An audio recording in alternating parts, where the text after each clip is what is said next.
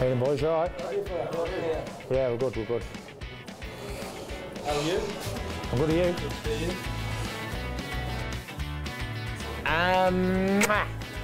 See, this is what it's about, babies. Yeah. If you haven't got any, get on the job and get some made.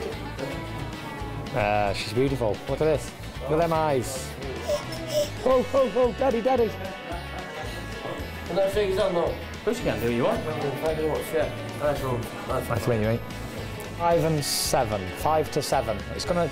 He might go as soon as I hit him, and as soon as he walks onto a big one, he's gone anyway. But he won't have anything left past 5, 6, 7. He's out of there.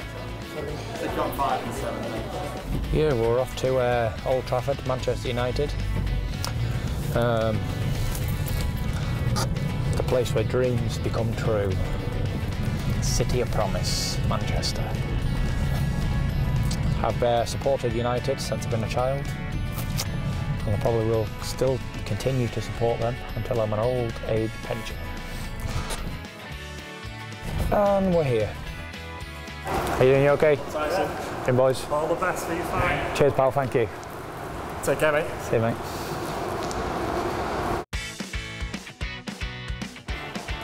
It's an amazing feeling to think that potentially I could be 1 or 2 fights away from actually fighting here at this stadium and filling it out with United fans and Tyson Fury fans.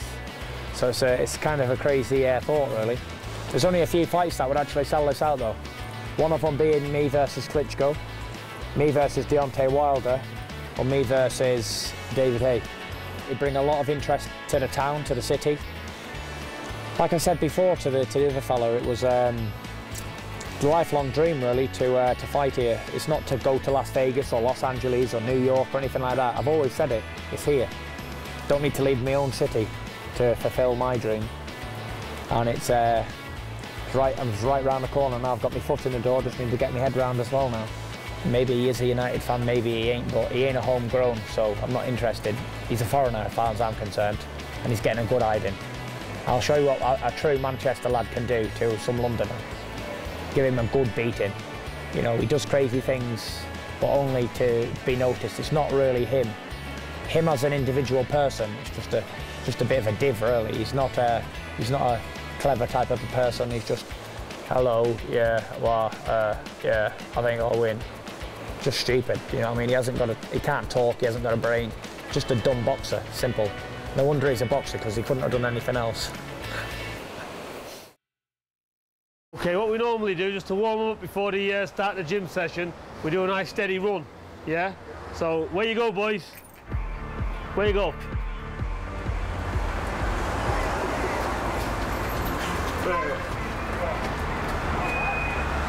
Okay, now the warm.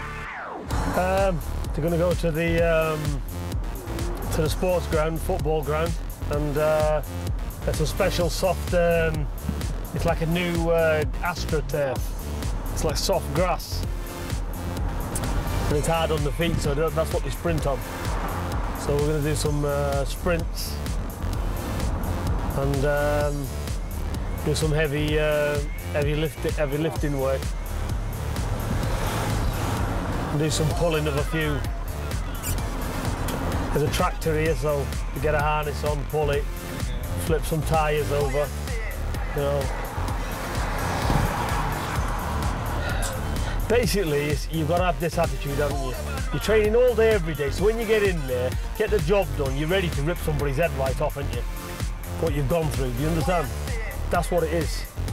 You know, you're living and breathing this job, and that's it. Eat, train, sleep to fight. There's nothing else. And then there's no chances taken. Everything's there to what it is. There's no excuses getting in there. What I don't like is where people say, I should have done this, I should have done that. If you can't do it beforehand and you've got 3 months to get ready, there's no point being in there in the first place, is there? I was pretty sick, you know. There was only me and somebody else who was interested. Was there?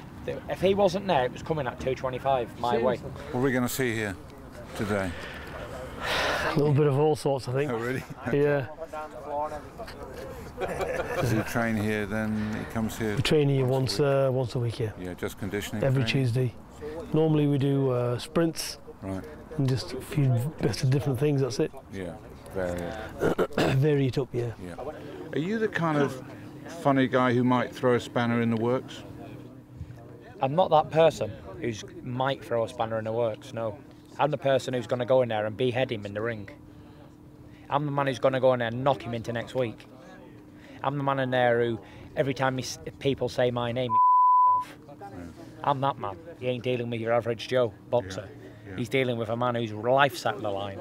It ain't a game to me. It ain't someone to pay the bills. Yeah. When I'm in a ring, I'm taking yours or you're taking mine. Yeah. It's on. Yeah. And he knows that. He sees fire in my eyes. And that's why David A didn't fight. Sure. And that's why there's a risk of Dereck Chisora pulling out. Because when it comes down to it, there ain't many men who actually want to step in there and take a beating. No. Who want to think they can win as well. People come who know they're going to lose, like Joey Abel.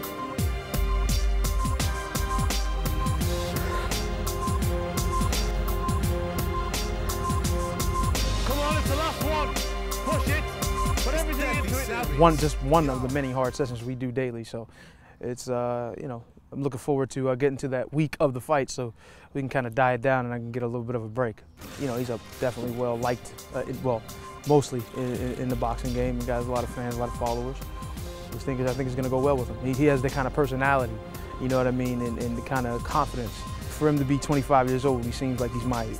You know what I'm saying? I have real conversations with him, you know what I mean? He's a good guy, good young guy, but he's far from a kid.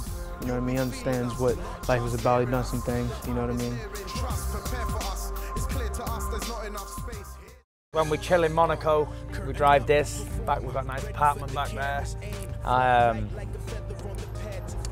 Just chilling. This is how we roll. Go down the front, speak to a few French girls. Bonjour, mademoiselle. The only one in Bolton.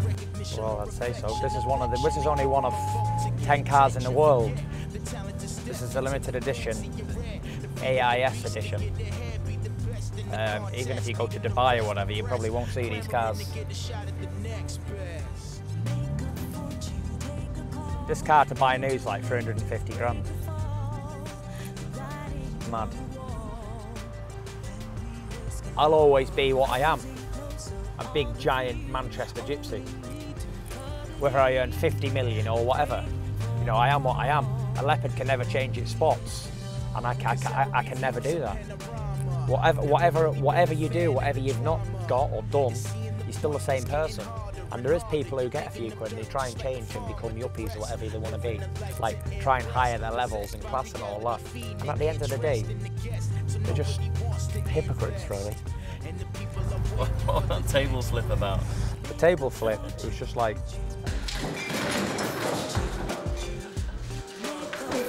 it was annoying and it was annoying me, so just done what a man had to do, and that was flip a table on that day and storm the building. Where did you go? I went to the pub Yeah. for a couple of calm down drinks.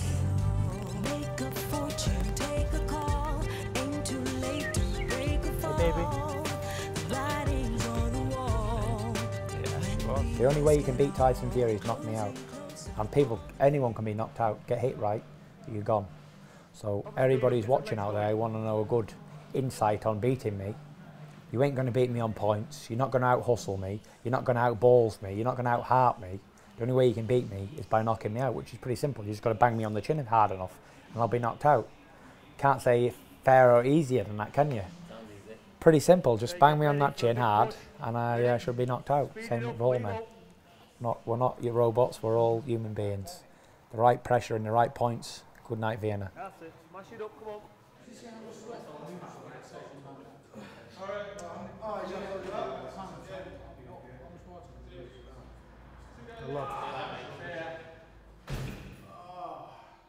Now Eddie has to look at his body every time he finishes a session. Just to remind himself that the muscles are still there. Because he thinks he's sweating them off on the floor.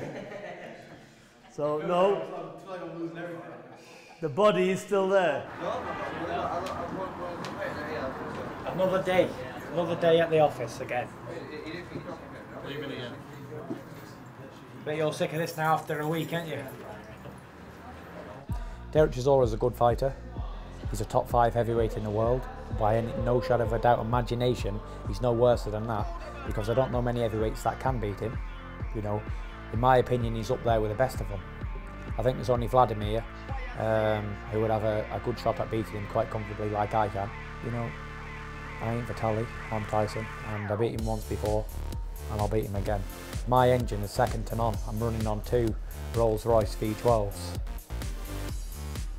And I'd say I'm the fittest, most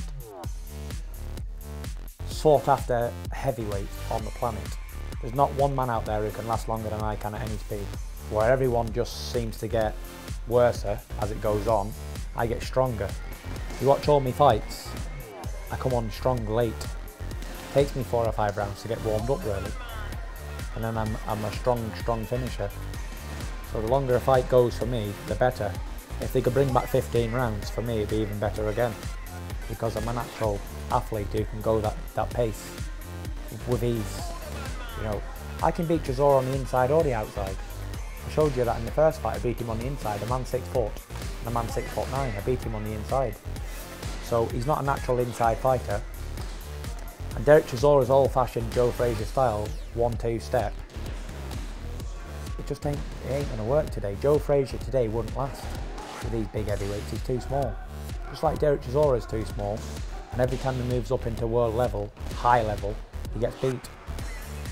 He's all right on like a under world class level. He can beat mediocre men easy. You've seen that against his last 5 opponents. If they're not up there and they're not trying to fight back and win hard, then he beats them. But when he stepped up, me, Klitschko, Hay, I thought he beat Helenius, but he's short of proper world-class fighter. So he's only really lost 3 times, Chisora, and one of them being myself. I can't look past Del Boy, although I do think he is a Del Boy, and he's not on my level. I'm taking Chisora like he's Muhammad Ali, Joe Frazier, Mike Tyson, Lennox Lewis in one. I'm not looking past him at all. I'm treating him like he's coming there to kill me, which he is.